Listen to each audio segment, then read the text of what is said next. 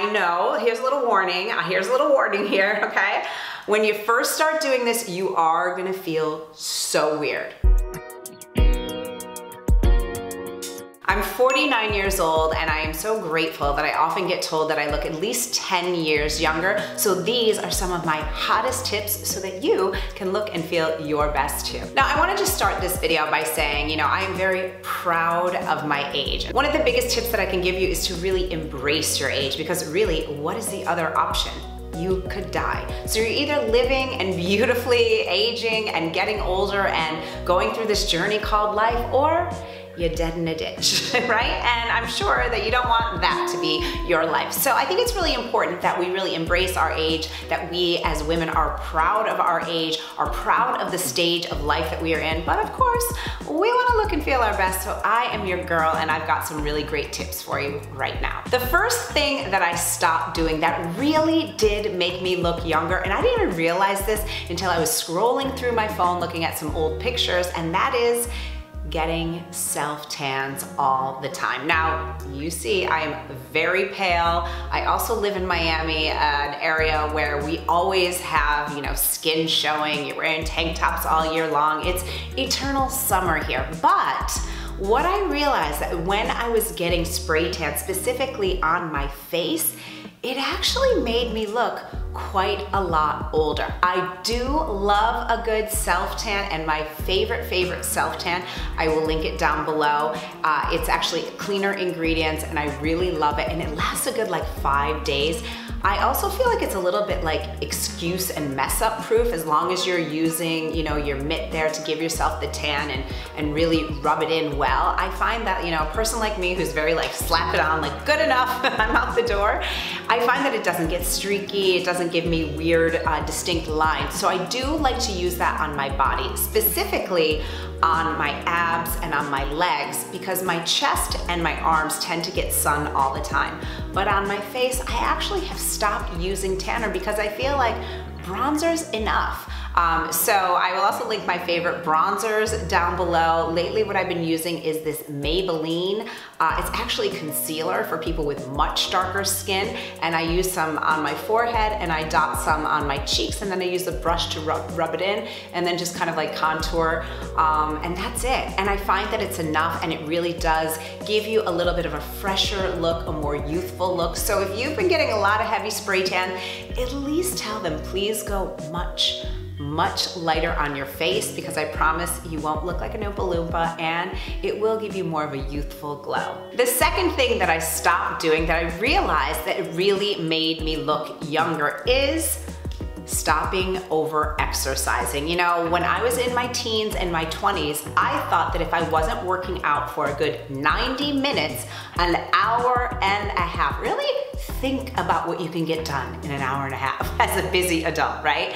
But I really had this belief that a workout didn't count if it wasn't that long, and then maybe some of you have this belief that, oh, if it's not an hour, it doesn't matter. But what I will tell you as a certified trainer who has been doing this for over 25 years, that less is more. And especially for those of us that are over 40, less is really more. Science and research has proven that the sweet spot for your workouts is, drum roll please, just 30 minutes. Now, you've got time to do 30 minutes a day, right? And look, even if you don't do every day, but you can find 4 or 5 times a week to get in that 30 minutes of really focused workout time, I promise you're gonna see better results, you're gonna feel better, you're gonna have higher energy. And like I said, this is proven. So I do have a free cheat sheet for you. I will leave it linked down below and up here. If you want my free cheat sheet that really breaks down the 5 biggest mistakes that most women have been making when it comes to getting fit, especially those of us over 40, you'll want to grab it right now. I made it for you, and I promise you're gonna just really love it and see such great results, and it's free. The third thing that I stopped doing, which I realized, wow, that really makes me look older when I do that, but when I don't do that, I look so much younger, and that is I stopped getting eyelash extensions. Now, I know some of you might say, well, wait a minute, I look like a mole without lash extensions, or I love my lash extensions. I get it. And again, this is just what I have realized for myself, and I want to share. However, those big, thick, lamb chop looking lashes are not doing you any favors. And here's why. When you have those dark, dark lashes, what happens? You're not getting as much light on your face, and especially not right here. So it actually gives you a shadow. And when I realized, but when going through old photos, I was like, that looks kind of weird. Like I just look bizarre. I look a little bit older and like I have more sunken eyes. And at 49 years old, the last thing that I want to look like is that I have sunken eyes. Now, I will tell you, those of you that are like, listen, I cannot live without my lash extensions. My friend Lynn, I'm talking to you. One of my good friends, she gets brown lash extensions, so not black, she's blonde like me. So she gets brown lash extensions and gets them pretty short. So it just looks like someone that has really nice lashes. I never look at her and think like, wow, your lash extensions look good. Whereas those lamb chop ones or those really thick black ones, unless it really matches your hair color, it often just looks super fake and it's aging. So try it on for size. I know, here's a little warning. Here's a little warning here, okay? When you first start doing this, you are gonna feel so weird. You're gonna feel so weird because you're so used to that look of the lash extensions. But I've also found that a mascara, like a tubing mascara, my favorite one I will leave linked down below that I get on Amazon. It's a Japanese mascara and I love it because it's tubing, so it gives me more length. But why I really love it is it does not come off whether I'm sweating, whether it's hot out. I live in Miami, it's always humid. I never get mascara smudges. So it's a really, really great trick. It gives you, not the look of extensions, but like your lashes, but a little bit better. And so you get more length, a little bit more thickness without that heaviness of a lash extension. Fourth thing I did to make myself look and feel younger and just so much better is I stopped dieting and I also stopped intermittent fasting. I can hear it now. I can feel you being like, wait a minute, my doctor told me to fast. You know, I have to reduce calories. I need to track my macros.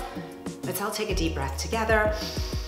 All right, very personal for people, and I know it can be very, very triggering. You know, let me remind you that I am also a certified health coach, and I've been helping women lose weight for years. So I know a lot of the mindset hurdles that we need to go through. I was a chronic dieter myself for 18 years. You know, I was training to be a dancer, and you know, I would wear a leotard and tights as an outfit every single day. So every part of my body was on display all the time. And it made me feel so self-conscious, especially when I got into my teen years. So the biggest improvement that I've ever made in my life is when I finally just decided I will never do another diet again. I will never go on another diet again. And I stopped counting calories and I finally started listening to my body and giving my body some grace and some peace. And I promise you, just developing that sense of self-love and using my intuition and loving my body, that was what actually made me lose weight, keep it off. And I promise you, it's what makes me look a bit younger because I'm also not like uber thin, which thins out your face and kind of gives you like a saggy skin look. But most importantly, I'm happier, right? And when you're happier, you look younger because kids smile and laugh all day long, but we as adults are like frowning and so serious about everything. So I really want to encourage you to do that. Now, the fasting.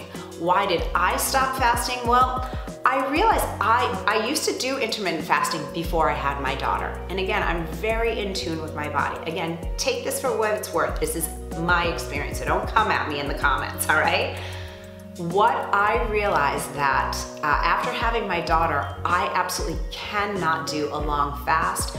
I need to eat breakfast. Before I had my daughter, I could easily go until about 11 o'clock, no problem, with nothing but, you know, a little coffee. I was drinking decaf, so I wasn't killing my hormones.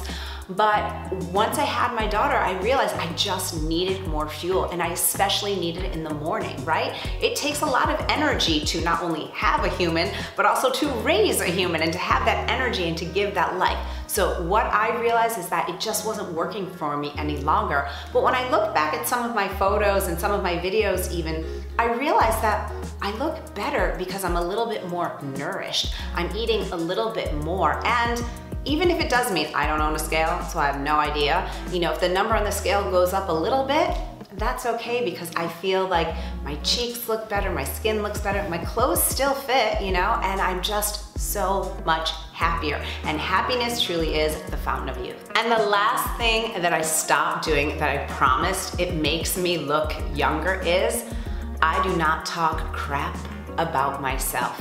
Hear me out. When I was in my teens and my 20s, as I shared with you, I was a chronic dieter. I really, really hated my body. I hated how I looked. But once I really was committed to, you know what, how can I become a friend to myself? How can I start to love myself? How can I stop that negative voice, which I didn't even realize that I had until I was in my late 20s and I started opening my eyes to maybe I can start thinking a different way and feeling a different way and being a different way. I didn't even realize how constant that voice in my head was telling me stuff like, you're fat, and maybe in your case it's, you're old, you're too old to do that, you know, who are you to think you can do that? That's not for you, blah, blah, blah, blah, blah, blah, blah, right? So instead, I started adopting a sense of, you know, I love myself. Or even if it was challenging for me to say, okay, it's possible for me to love myself. It's possible for me to love my body. And once that possibility started happening, then once it felt like, yes, absolutely, it is possible for me to love myself, and I had confidence in that, then I started saying, I love myself, I love my body. And now, especially as I get older, I just feel so happy that I love aging. I'm constantly looking for other women that are 10, 15, 20 years older, because then I'm like, yes, she still looks great. This woman looks like she's happy in her life. This woman is inspiring to me. This woman is just magnetic, right? And looking for what I like to call those possibility portals, people that are really inspiring for you, that look like, and of course, you know, look, we don't know what's always going on, but just knowing that there are other people that are more advanced than you, that are living life, you know, setting goals and reaching them, inspiring other people, making an impact on the world, that's gonna keep you young, because a young mind is always active. It's always inspired. You know, I think about my 4-year-old daughter, and I love it. And I know it can be a lot, right? But I love it when my daughter asks me questions or doesn't understand a word. My daughter, I will say, you know, she's an only child, right? So she's around adults a lot, and I realize that her vocabulary is pretty advanced, I think, for a 4-year-old, but I love it when I'll use a word, and I'll kind of intentionally use a word that I know she won't know, and she'll ask me like, what's that mean? And I love explaining that to her. That's the mindset of youth, right? I love when I'm reading a book on my Kindle, not the sign of youth, that's a sign of someone in their 40s, but when I have to highlight a word, because I'm like, wait, what is the correct usage of this word? That makes me so happy. I study Italian, right? It's like using my brain in a different way. So ask questions, get a hobby, do things that are gonna keep your mind elastic and growing and keep that neuroplasticity, right? So that your brain is working towards your advantage and keeping you more youthful. So that's what I have for you today. I hope this really inspired you and motivated you. You know, youth, in my opinion, is really a mindset. It's not about how we look, but it's about how we are being. And if you want to look and feel 10 years younger, I hope that this really gave you some fuel to keep going. Like I said, I've got my amazing free cheat sheet. It's linked up here and also down below in the description. Make sure to get it, and I will see you next time. Bye.